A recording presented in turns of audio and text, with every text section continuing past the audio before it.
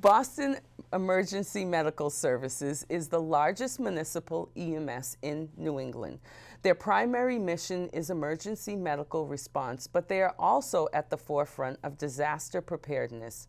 Boston EMS invests in resources such as a large medical ambulance bus, and personnel frequently participate in exercises with local, regional, state, and federal partners. This ensures a coordinated response to any emergency. Mayor Walsh and EMS Chief Jim Hooley are committed to the health and safety of Boston residents and visitors. Through community engagement, the department educates residents about safety and life-saving skills. Over 100 years ago, the agency started as a horse and carriage transfer service to assist the multiple campuses of the old Boston City Hospital. By 1977, it was an accredited emergency organization, and in 1996 became part of the Boston Public Health Commission. Today, it has grown into one of the premier emergency medical services in the country.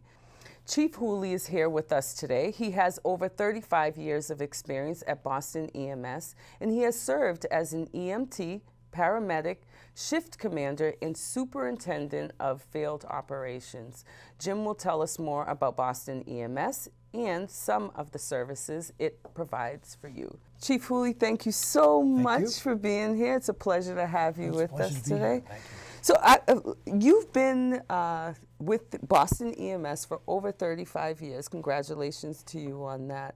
Thank you. Take us along the ride with you during those times that you did, because you must have seen a lot, experienced a lot, heard a lot. Take us along the ride with you. Well, I'll give you a quick background. So I was an EMT who applied to work here back in 1978. I started working here in June. I worked in the BLS ambulance for a couple of years. And then probably around 1979, I was, 1980, I was selected for ALS, advanced training, paramedic training, and I went through a paramedic program, which was about a year-long program here. And then I worked in the field as a paramedic on various shifts. Moved into the mid-90s when I became a shift commander for the evening shift, and subsequently, in charge of field operations. And then in 2009, I took on the duties of chief of the department. I got to see a transition of years from where we started with the department with maybe, I believe we had 10 ambulances on at peak times, up to now where we're routinely in busy hours where we have 24 ambulances deployed, and we're looking to expand that in the coming months. So what was that experience like for you inside the ride? It was a great experience. It was very fulfilling. It was something that, once I got here, I never really toyed much with the idea of going anywhere else. It's a lot of responsibility that we put on EMTs and paramedics working in the field here, but when you're the first one, you and your partner are the first one to the door where someone's grandmother may be having trouble breathing, or a child is choking, or some other issue that people need assistance with, and everyone's kind of looking at you. It's very fulfilling when you can deliver a good standard of care, maybe try to console folks, comfort folks, especially if sometimes the situation's not as serious as people fear. So reassuring people is also something that that we did over and we still do it to this day. It was very gratifying to be there for people at their times of need. I mean, everyone says, well, I do this because I want to help people. And that's true, but you actually, with the training that you receive and the equipment that you have, you're actually able to go out and do that, perform help actually in certain save a life. And yes, in many situations. For those, we often see the trucks driving by, speeding by. We move out of the way. Some of us don't, but most of us do. What is the main function of EMS? Well, for Boston, we're a 911 system, so all of our responses are emergencies. Now, not every emergency is created equal. There are some that are higher priority, priority 1s, 2s, 3s, and without getting too much into the specifics of that, but there's different call types. Obviously, somebody choking, somebody not breathing, somebody who we think is in cardiac arrest, certain traumas, require, immediate dispatch, short response time, good, quick, efficient treatment on the scene, and then transport to an appropriate facility. We're a busy system in that, averaging right now about 340, 350 clinical, calls a day get dispatched, 24-hour system here, and that results in about, about 240 of those. That can be overwhelming, huh? It can be busy, and and it can be a little bit of a management challenge. But we do that by having so when you, let me take it to the beginning then. So if you call 911 because it's an emergency in your home or you've seen something happen on the street, the calls in Boston are directed to Boston Police Headquarters. That's where the 911 center is. If you say that you need an ambulance, the 911 call taker keeps you on the line and transfers you over to one of our call takers. All of our call takers who are up in Boston Police Headquarters as well are certified EMTs. They're EMTs who goes through the exact same academy training that all of our personnel in the field have, and then they get additional training on how to handle callers, to provide pre-arrival instructions and then appropriately type code, put the call in. Okay. For example, if it's an injury that may require police and fire assistance, or just police, or just fire, or is it something that it only needs EMS? They make those decisions right then and there. So again, so we can try to get efficient response with the idea of getting the right unit to the right call in the right amount of time. Is there any particular order of operation when you're actually assisting someone? So there's 2, maybe possibly 3 with the third person in training. Is there one person that is designated to do a specific thing first, or how does that work? Yeah, not really. Both members are equally trained, so they're both trained at the same level. And what we do is, one person will be assigned the duties of operating or driving the vehicle. But once you get there, this role of the driver, you get out on your side, and so you might grab some equipment that's there, and the EMT or the paramedic who's riding in the cab with you will grab equipment and bring it in as well.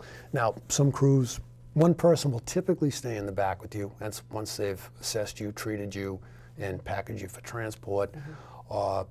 You could switch off on calls, or you could stay the same way for the night. So the responsibilities are the same, but you divide it up. What is the difference between EMT and a paramedic? Sure.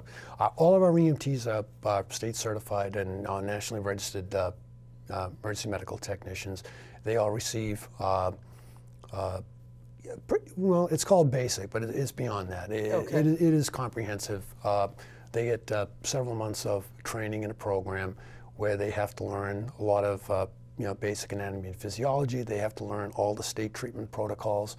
They have to practice with equipment that's required to be carried in ambulances, how to do loads, lifts, carries, how to write reports, and they are then put out in a basic life support unit or a BLS truck.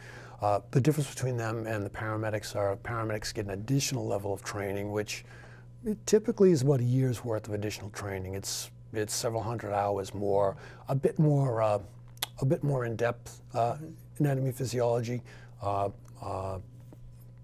pharmacology, how certain drugs work, because paramedics are allowed to administer medications. They can do some advanced airway procedures like intubation, or if need be, a needle cricothyrotomy in someone's neck, needle decompression. They also learn how to do 12-lead EKG interpretation. So there's a lot more training on the front end for that, and then obviously more equipment that we have to issue with them as well. And they would be going to maybe some of those higher priority calls that we identify that need advanced life support. So there's 2 different tiers of response. One is basic life support, and the other one is advanced life support. Is the paramedics the one that would be the more advanced life support? Yes. Or? Yes. Okay. And we typically, on the more serious cases where we believe you require that high level of care, we send both units. You send the ALS and the BLS, because as you pointed out, we may need 2 people in back with you. We may need to keep both medics in back, or an EMT and our paramedic in the back. Maybe there's more than one patient. We have to split up. Say if it was a serious accident where both patients require advanced care. But I'll give you an example. Say on a cardiac disorder, where a patient may be having a bit of pain, their vitals a little bit unstable. It's not uncommon. We would commit both ambulances to take care of you. Things have changed since you started at Boston EMS. How you medically assist people and technology. How have you adjusted to you know, the change? Well, I mean, there's been so many over 35 years, but I would start with even some simple ones. Back, you know, when I started, yes, the ambulances had radios, but the crews didn't. And then at one point, one crew member would have a portable radio, and then, oh my goodness, we finally got one for both of you. One, it's a good safety feature, but it often meant back in the days when we started, if you received a 911 call, you could dispatch. Once you got out of the ambulance, you couldn't get any further updates. You couldn't call for help. You couldn't cancel the police. You couldn't ask for somebody, ask for a call back. You had to go back down to the ambulance, or maybe ask somebody if you could use their telephone inside a building, because that was in the days before cell phones, what have you. So besides some of those advances, and obviously advances in computers that help speed up dispatch and call taking, a lot more medical devices that, you know, we take for granted now. Your ability to check somebody's blood sugar in the field. You know, that was something before you had to bring somebody to the hospital to get that tested on. Our ability to test the, measure the concentration of oxygen in your blood by simply putting a finger probe on you. Or there's a lot of testing that we can do now in the field to help get us a better sense of how well you're either breathing or oxygenating or not. The EKGs are diagnostic. We can, by looking at it, we can make a determination if you are, in fact, if this chest pain here is suspicious, but your EKG looks okay, or it might say, hey, you're exhibiting a pattern of a myocardial infarction, and we're going to treat you for that. We're going to treat you for your pain, but we're also going to direct you to a cardiac center and notify them that this is the case, and they can get the catheterization lab assembled and ready to receive you. So the idea of being able to rapidly intervene with patients has improved a lot with technology. You know, a lot of those tools are put to use for that. And then we, you know, the ability to carry a lot of life-saving medications. When I started here in 1978, the only people who could administer Narcan, and Narcan's on the news these days, you know, narcotics overdoses, was in hospitals, once you got somebody there. And then they added it to paramedics could do it in the field. But it was only paramedics who had that high level of certification.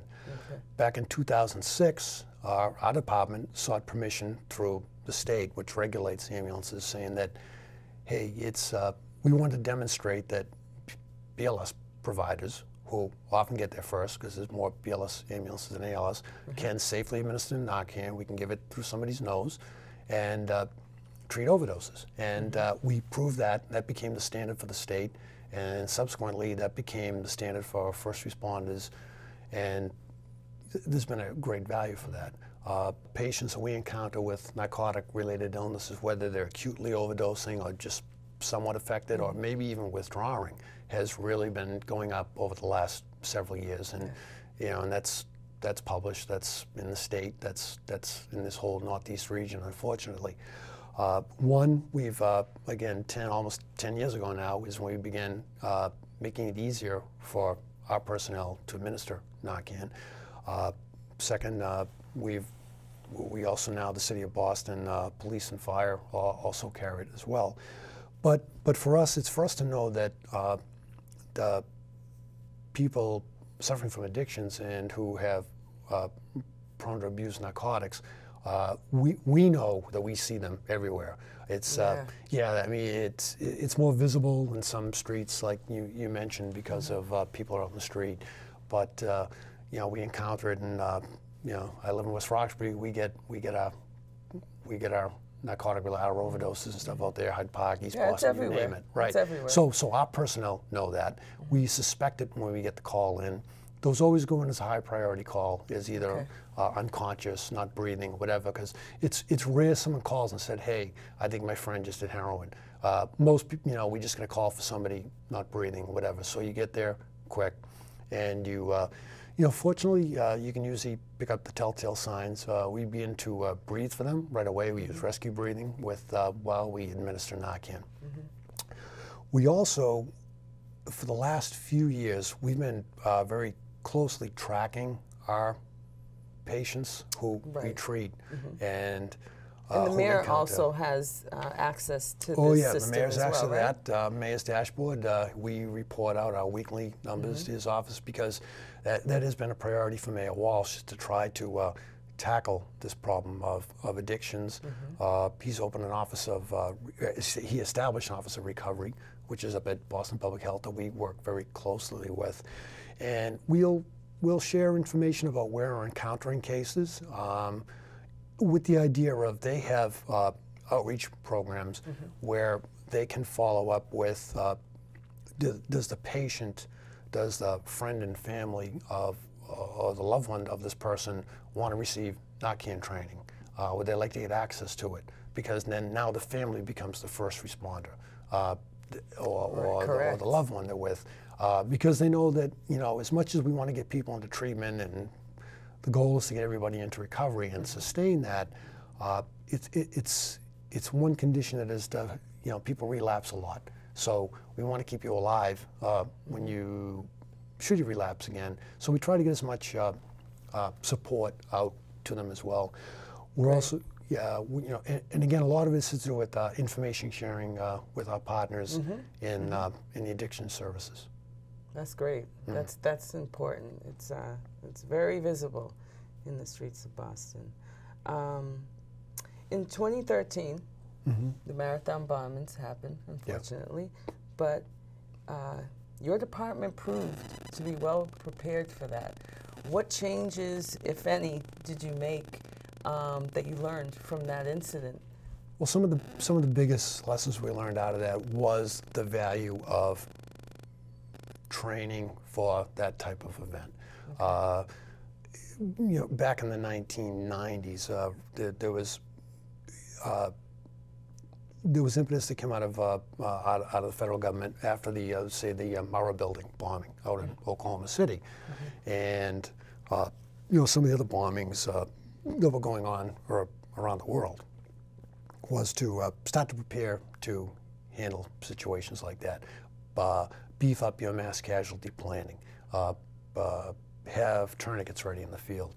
And so that was something that we always had to consider. So then every time we went into a special event in Boston, and we have over 500 special events a year of various size, not all in the order of the magnitude of 4th of July celebration or tall ships, but we do have those. And you do have to be concerned about either it doesn't have to be a terrorist attack, it could be a transportation accident, it could be something else where you could get multiple or mass casualties, if you will. And we've always had that in our playbook. We do regular drilling for that, and it isn't like, well, let's practice this, okay, check it off. It's a couple of times a year we work it into some of our in-service training, and we saw the value of that, so that when, if you recall, usually for the marathon, we're dealing with casualties from heat or exercise-induced illness, injuries, because it's an athletic event. But when on, the snap of a finger, it turned into the mass casualty event because of bombings, our personnel were so well trained that they just immediately shifted to that, and it was sort of muscle memory for them. So we saw the value of that. We also saw the value of bystanders. Obviously, other first responders, police and fire as well, helping us out, of course. But, in Boston, there's a large medical community, a lot of people who work in the healthcare industry. There's a lot of people who maybe had some prior military service with some first aid training. Yeah, they assisted. And they didn't hesitate to jump in. Right. So that's what we try to prepare our folks for, because not knowing where the next event could happen and or will happen, because we have to have that mindset. I know. Like, how would we recognize folks who are at a scene who can help us? You know, can you, would you stay with this person who's got this bleeding and say, just reassure her, someone's going to get to her, because, hey, you look like somebody who's got it together. Can you watch these two people? I have to go take care of a couple of more serious injuries. And or could you get these folks, walk them out that way? And, you know, some of those simple steps like that can be life-saving. Yeah, very, very helpful. You know, we're also, you know, we're trying to practice regularly with the Boston Police Department. Yes. Where, you know, one of the threats that, you know, where we see around the world is mass casualties from shootings. So how can you respond to that safely, you know, close enough to be, maybe not danger close, but close enough so that as soon as the police say, hey, we can control this space, even just for a little bit, we have you covered, you can go in and get them, extract them, get them out. Because our goal is to really try to save people who have a chance to live. And the more minor trauma we can maybe hold off onto the side and get them out in the second wave. I want to talk about your community initiatives and how you service the people in Boston. You educate them on some of your programs that you have, the services. Can you tell us about that? Yeah, I think as I talked before, the importance of everyday citizens, residents being first responders for others. Well, one of the simplest things is we always try to encourage people to learn how to do CPR. And over the years, we did a lot of CPR training. Many years ago, it was required that we had to go, if we taught somebody, it had to be to a certification level, which maybe incurred maybe some fees for books, for cards and registration that would expire in 2 years, which is okay for health professionals and for first responders who do it for a living. But, you know, history's shown us that, you know, family members or neighbors, if they don't need the certification. They just need to know basically how to do it, how to recognize cardiac arrest, start CPR, or also call 911, get help on the way. Or even just knowing the signs of someone. That's right. If they're actually choking or whatever. And what we do is we offer, and also strangers are very reluctant to do rescue breathing, mouth to mouth. Yes. And so, and nurses, right? Yeah, but you know, they do it. But what happened was research showed that the most important thing is that somebody starts pumping, starts doing compressions, good, hard, effective, rapid compressions, that's even more important than the breathing. So we've emphasized that training. You know, we call it CPR anytime, where you don't have to be certified.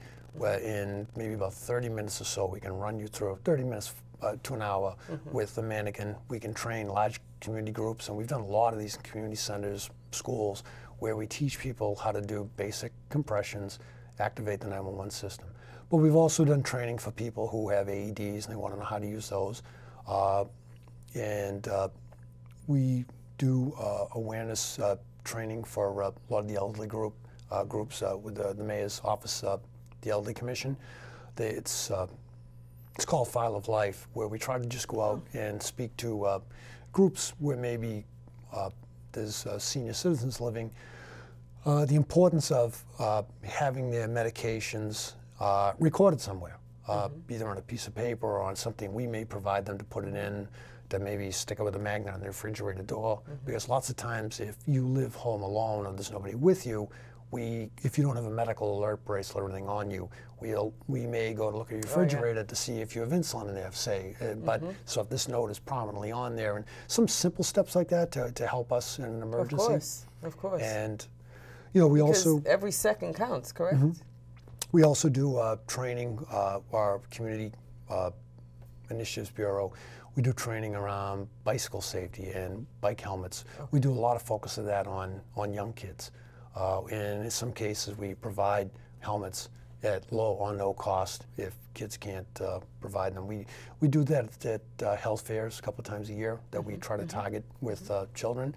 We also provide car seat inspection, car seat installation. We have certified car seat technicians who go through a rather lengthy training process, and they have to be, just like an EMT, they have to have so many per year If people would like to find out information about the programs and the services, where can they go? Well, the best way, if anyone's interested, is to go to the website, which is boston.gov/EMS. And we schedule that. We do it a couple of days per month out at a location we have in Mattapan.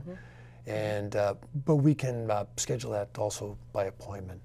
Okay. So a lot of new parents want to make sure that that nice new car seat they bought is properly installed, and we'll do that. And sometimes we even help out folks who don't have the ability to pay for a car seat as well. Because injury prevention is very important. Oh yeah, especially on an infant, a newborn.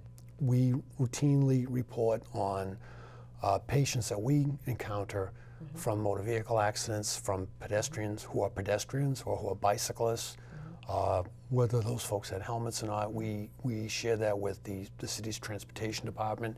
Boston's has a pretty comprehensive program they call Vision Zero. Yes. You've heard of it. Yes. So a lot of our information, along with the police department, does get fed into that. So a lot of our information you'll see populated on the map. We only really report on incidents where we've encountered a patient, whether you go or not. And the police might have the ones where there were no injuries and we were canceled. But a lot of that information and the severity of some of the patients we take has been used over the years when the city is trying to prioritize maybe where we're going to put a bike lane or traffic calming measures, or maybe do some enhancement with crosswalks. I mean, they have other ways they survey traffic safety, but they do take data that we provide, and they use that to help to inform. Similar with, we try to map where we encounter asthma to try to see, is it environmental things? Are we encountering patients, particularly kids, with asthma? Are we seeing areas where there could be certain hazards maybe in the area? And we give that to the Environmental Health Office of Public Health, because we want to be more than just a ride to the hospital. We want to maybe, we want to be able to maybe prevent your next trip if we can, or lessen the amount of times that you're going to need us. What concerns, if any, do you have of your men and women actually responding to some of these calls? Well, obviously, first and foremost is their safety. It's a profession that does have its dangers, and it's not always because of the threat of violence. You're operating vehicles in emergency response. Everyone does get training for that, how to operate that, but you have to always be out on the lookout for other drivers out there who may be impaired. So there's dangers from that, or simple slip and falls in the winter, or on unlighted or bad stairways. Loads, lifts, carries. Patients, when we train people in the classroom, it's perfect conditions. You bend your knees and keep your back straight. Right. You're taking somebody out of a bathtub who's unconscious and they're 300 pounds. You can't always right yourself. So I worry about routine things like strains, aches, or what have you. We do worry more about potential of violence. We worry about the potential of communicable disease if people should get stuck with a dirty needle or exposed. So we try to take a lot of steps to minimize that. Excellent. Chief Hooley, such a pleasure. Oh, thank you. Thank you so much. Thank you for having me in. If you would like more information about Boston EMS and its services, please visit boston.gov/EMS. And if you have a medical emergency, always call 911. As always, thank you for joining me on this edition of Commissioner's Corner. I'm Najya Mawasi.